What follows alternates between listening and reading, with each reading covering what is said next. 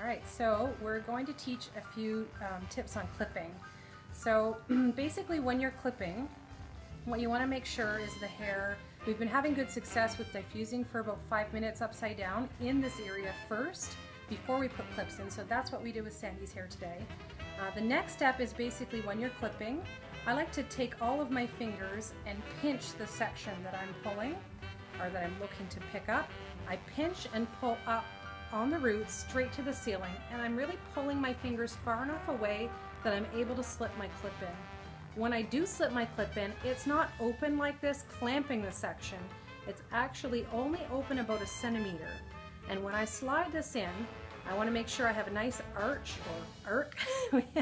We debated on which was the proper word.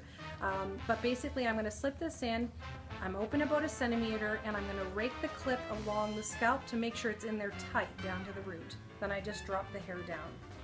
So I'm going to repeat that. Usually I work back and forth on each section, so I'm going to repeat this over on this side. I'm going to take this puppy out.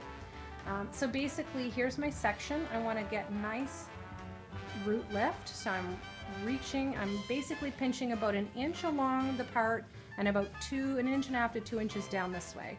So I pinch and lift so I have a nice arch in there coming right from the part, and I rake the clip along the scalp. And I'm really only taking the center of this big section of hair that I'm holding, not the whole section when I do this. So I'm going to repeat again over here, pinching, lifting, clip is only open about 1 centimeter, and I'm working my way into the center of this section. I'm playing hide and go seek with my clip. I don't really want to see it in there. It just needs to be in. I'm going to repeat, so I really work my way forward in the front section. And how I know where to pick up, the hair is already clumped in the places where I need to be putting a clip, so that's kind of your guide. So basically again, I'm lifting, pinching and lifting the hair right at the root, straight up, and I'm going to take again about 1 centimeter, my clip is open at the end, and I'm going to rake it in to the scalp. And probably one last clip, depends on the person and what their hair is like. Some people in the front I will often just lift up, and where the curl likes to curve is where I will sneak a clip in. It just depends on how the client wants to wear their hair in the front.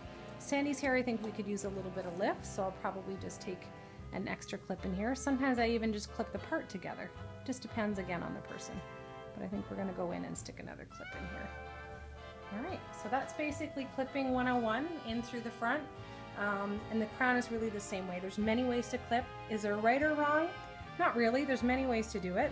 But I find that if you are clipping, as long as you take these rules into account where you're lifting the root, you're sliding the clip down in instead of clamping it, you're sliding it against the scalp when you put it in, you'll pretty much have success. You have to be careful. One last tip is that when you put this clip in, that you don't push it too far forward. So if I take this clip and I push it in, but I go down a little bit too far, you're going to have a flat spot and then an arch, and that's not what we want. We want basically sliding it in and stopping right about there. The spring of the clip should actually be on the opposite side of the part when you're done. So those are some tips on clipping, and this is Sandy's hair, and that's it. And stay tuned for different ways to clip and more tutorials with Krista Leavitt Curl Specialist.